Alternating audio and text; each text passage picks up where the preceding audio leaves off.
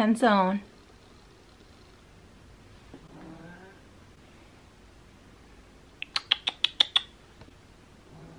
Wow. Hi you guys. So like a lot of people, I've been trying to reduce my use of plastics in my life, which isn't always an easy thing to do. It seems like everything is wrapped in plastic these days. So I've been trying to take a closer look at some of the products that I'm buying on a regular basis and like which ones I can swap out for plastic-free alternatives. So this one that I'm going to talk about today is something that I really thought would be last on my list of swaps that I would be willing to make, and that is shampoo.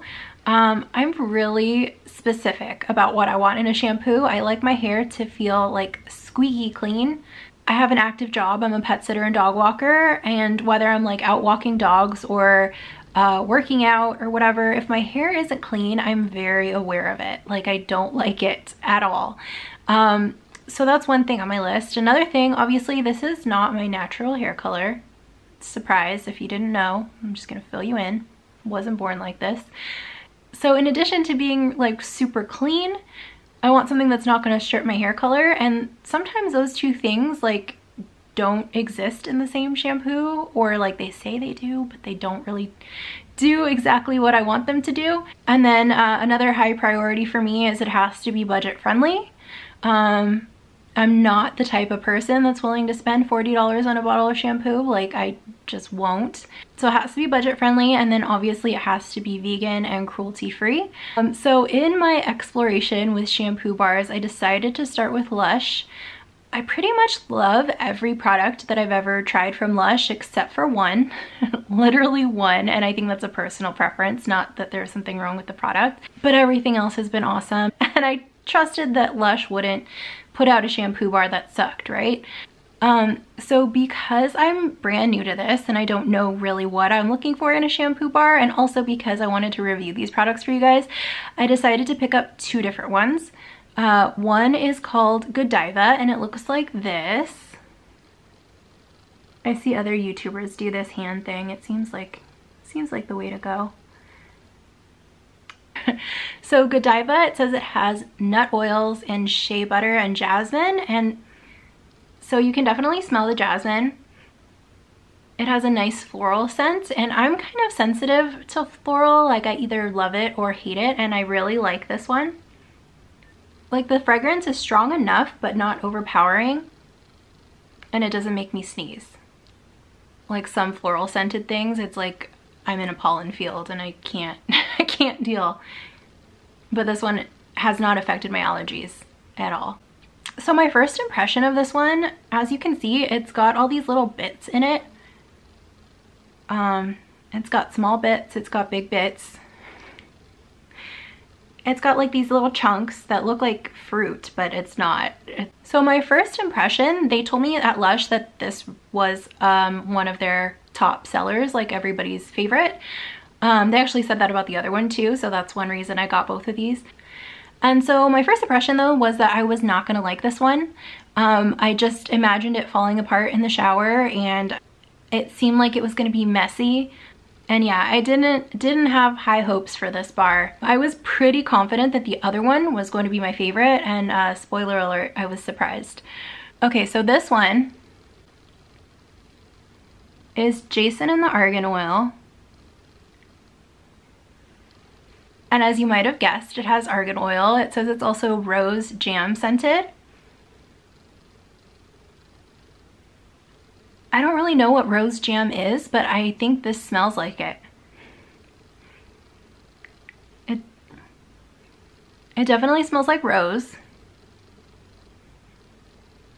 But it almost has like a berry like undertone. It's not like super potent berry scented.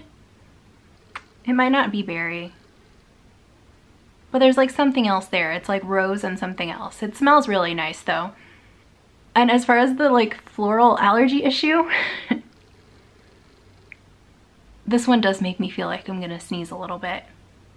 It's not bad enough that I wouldn't buy it. This is my second bar, so obviously I bought another one, but if you're very sensitive, you might, if you have allergies, you might want to go smell all of the LUSH products and see which ones agree with you.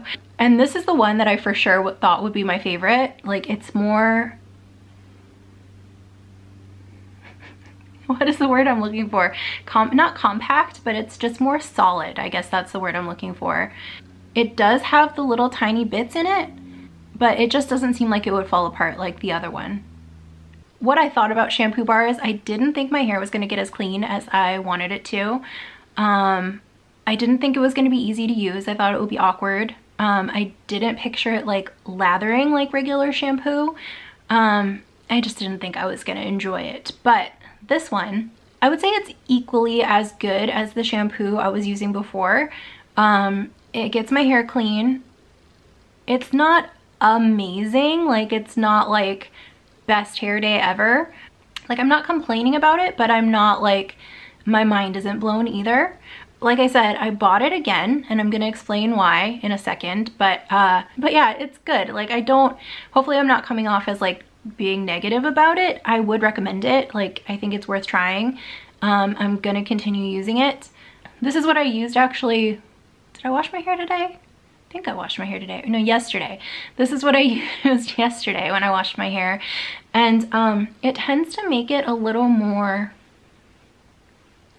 straight, shiny, not as wavy. My hair tends to be kind of wavy, but when I use this, it makes it a little more straight. So you might like that if that's something you're looking for. I'm gonna move on to the review of the other one, and then I will tell you the comparison. I feel like that will make more sense. Okay, so GODIVA. When I went back to Lush to buy these 2 bars again, I literally told them GODIVA is the best shampoo I've ever used in my life, except it makes my color fade fast. And I was like, do you have anything that does exactly what this does, but will help my color stay longer? And they said no, which is kind of a bummer, but I went ahead and bought both of these again, and my game plan is that I'll probably use the Jason more often, and then I'll use this one like once a week. And I'm gonna tell you all the things that I love about it. It makes my hair feel so clean, but also really soft and like conditioned. This is actually supposed to be a 2-in-1, like it has shampoo and conditioner in it, but I use an extra conditioner. I've actually been using a LUSH conditioner bar, which I'll most likely review in another video. And then I also use the leave-in conditioner R&B. I don't use that every single day, but I do use it most days. So also, when I use this, my hair tends to be bigger and wavier and just fluffier and soft and like nice. Like, literally the first time I used this shampoo, like, I thought to myself, like, this is the best hair day I've had in a long time. And I'm not someone who does a lot of like styling or anything to my hair. I pretty much just shampoo, condition, let it air dry, and this is what happens.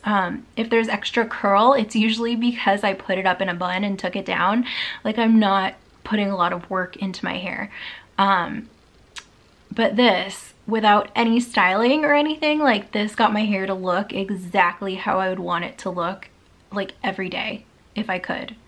But I don't know how to do my hair, so I just have to rely on luck. So, but the other thing that happened the first time I used the shampoo, and it was really discouraging, like, as soon as I started washing, like, I just saw so much color like go down the drain, and I like pictured myself coming out of the shower like blonde.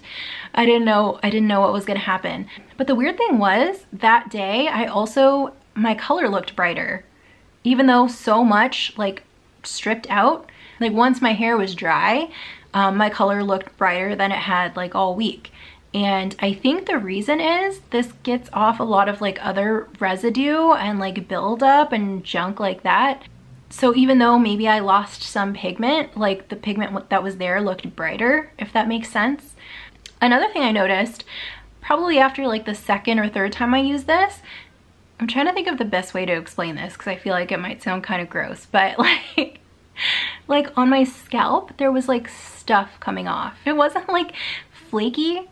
It definitely wasn't anything like visible, and the weird thing is it felt like a good thing like while it was happening, and I kind of think it was some kind of residue or buildup or whatever that my old shampoo wasn't getting off, and this kind of like washed whatever stuff was on my scalp.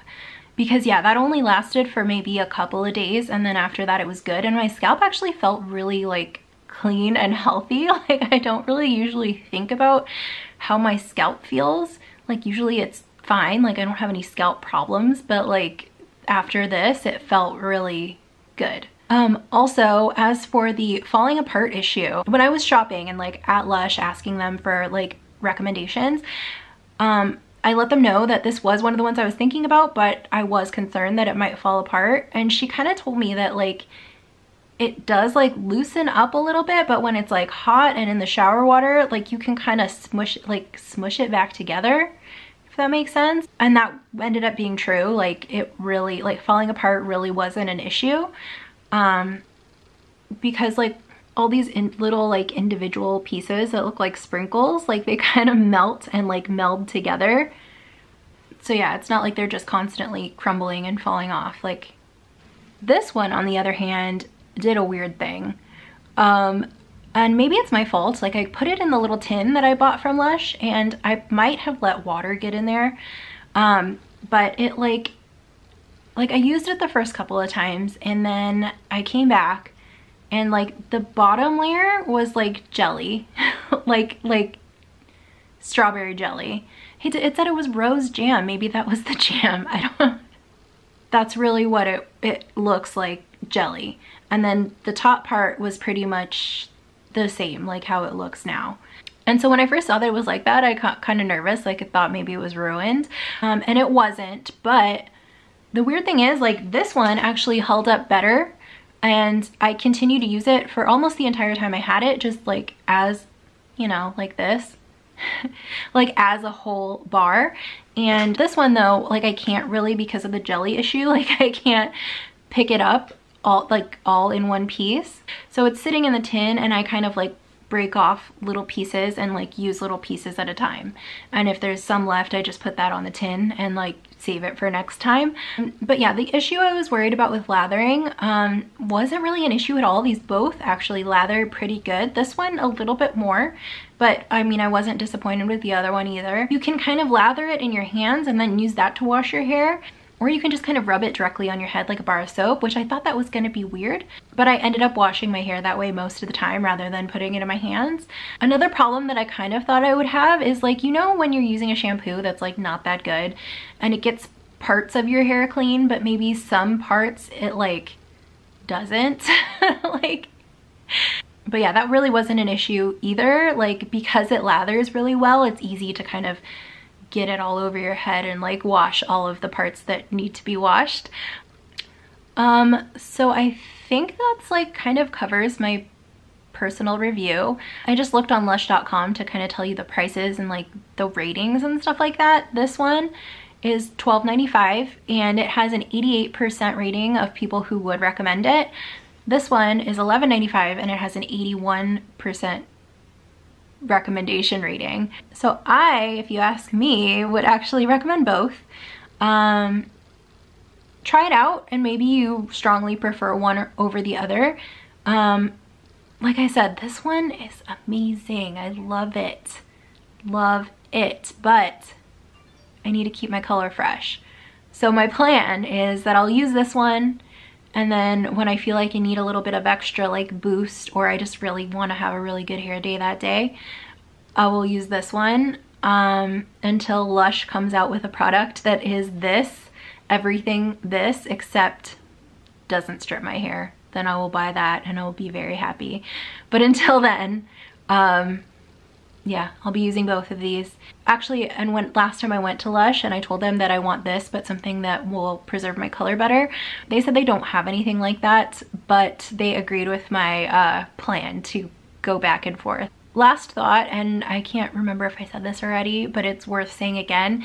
If you want to buy Lush products and you are lucky enough to have a store near you, I definitely recommend going in and just telling them like what specifically you're looking for.